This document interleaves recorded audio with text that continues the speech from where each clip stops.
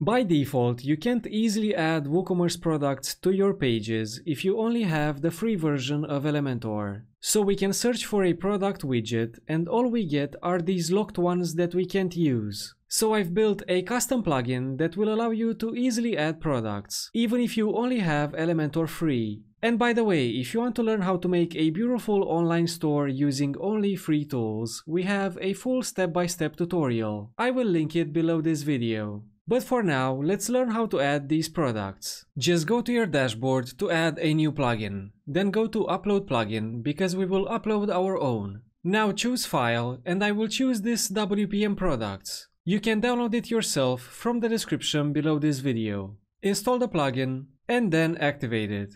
Now we can go back to our Elementor page and let's refresh it. Then again search for the product widget.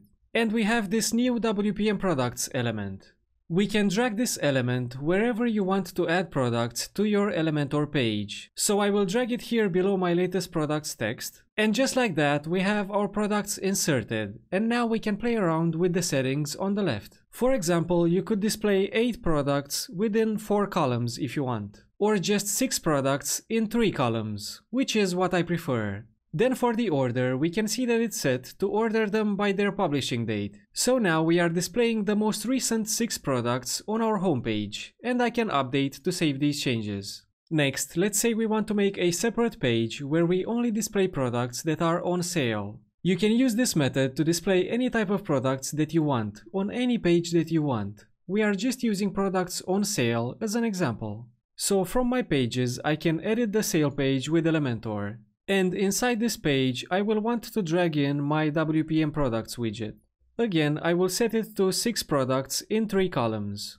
Now from its settings, we can make it display exactly the products that we want. Just open up these filters, and for example, you can use this first option to show only some very specific products with certain SKU numbers. I know that for this bag right here, the SKU code is MT-bag-001. So if I write it here, now we are only displaying the bag. Or you could use this second option to show only products from certain categories. For example, women. And if you want to add another category, just write a comma like this, and then write men, for example.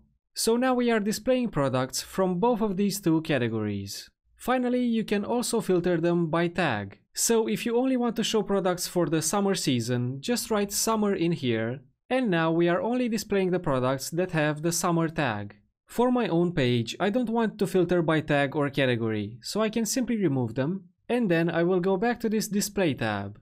For this first option, I want to only display products that are on sale. Right now, my store only has 3 products that are on sale, and it's these ones. But whenever you set a discount price for another product, it will also show up on this page automatically. And with that, my sale page is done. I can simply update our changes.